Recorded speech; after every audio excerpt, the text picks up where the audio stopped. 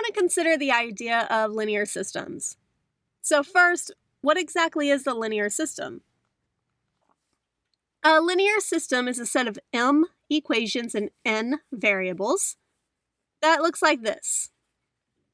So a11x1 plus a12x2 all the way up to a1n xn equal to b1. a21x1 plus a22x2 all the way up to a2n xn is equal to b2. And you continue this down for however many equations you have. All of the a values are going to be our constants. These are our coefficients. They're the known values. And then the x's are our variables. And then we should know the b's as well. Here's an example of 3 equations and 3 variables. We have 7x1 minus 8x2 minus 3x3 equal to 5. Negative 8x1 minus 7x2 minus 8x3 equal to negative 7. And then negative x1 plus 7x2 minus 9x3 equal to negative 5. And here's an example of 2 equations in 6 variables. So these do not have to be square at all. So how do we go about finding solutions to these? Our first step in solving these will be to use the first equation to eliminate x1 in the rest of the equations. We then use the second equation to eliminate x2 in the rest of the equations. And then we'll just continue this process on. So let's look at an example. I'm going to look at the example, and we're slowly just going to transform this into an easier and easier system. The first step is to use the first equation to get rid of x1 in the rest of the equations. So the first equation right now we're going to leave as it is.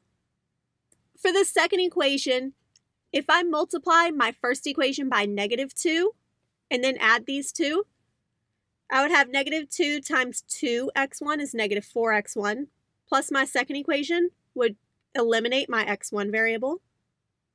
Negative 2 times 6x2 would be negative 12x2, plus 15x2 would be 3x2. Negative 2 times 8x3 would be negative 16x3. Plus 19x3 would be 3x3. And then negative 2 times 16 would be negative 32. Plus 38 is 6.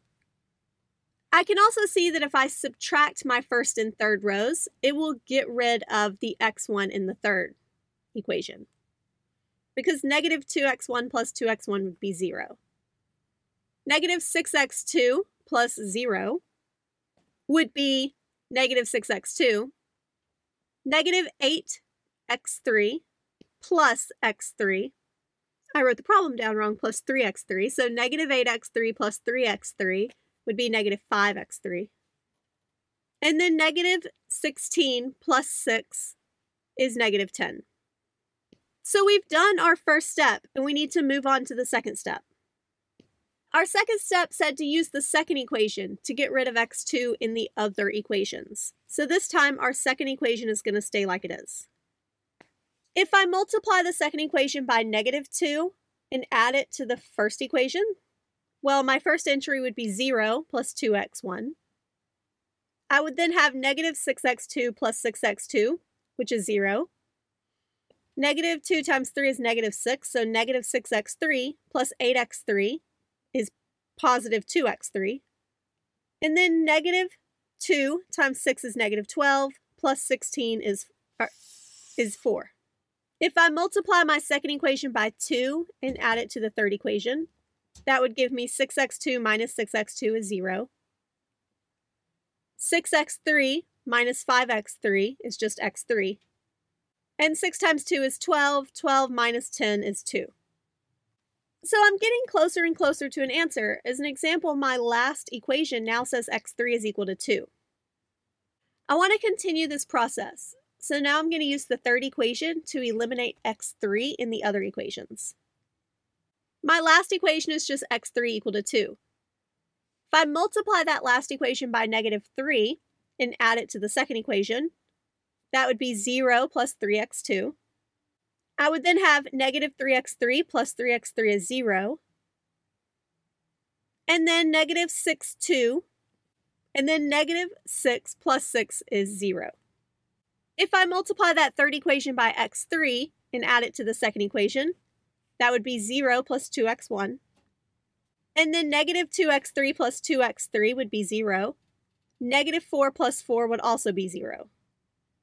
And I can now start to get my answer. I have that 2x1 is equal to 0, so x1 must be equal to 0. I have 3x2 is equal to 0, so x2 must be 0. And then I have that x3 is equal to 2. Therefore, I have my solution.